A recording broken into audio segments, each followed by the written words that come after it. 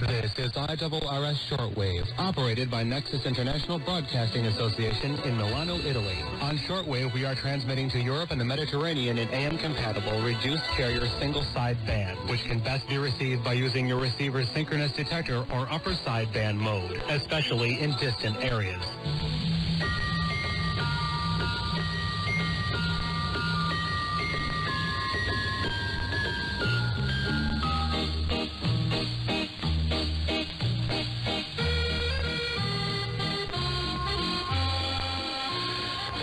Welcome to Wavescan, the international DX program from Adventist World Radio.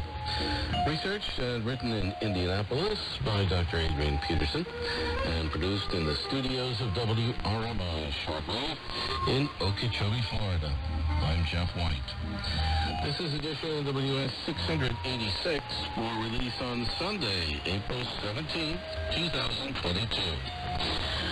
On Wavescan today, the story of the two shortwave stations known as Radio Sada and Kashmir.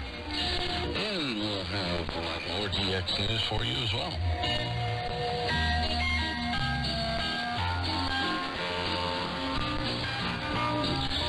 In mid-January of 2003, the new shortwave station called Radio Sada and Kashmir, or Kashmir, hit the airwaves in southern Asia. It was first noted broadcasting in the Kashmiri language at 0230 to 0310 UTC, followed by programming in the Dogri language, 0310 to 0330 UTC, on 9890 kilohertz. Here's Ray Robinson now with the story of the two shortwave stations known as Radio Sada and Kashmir.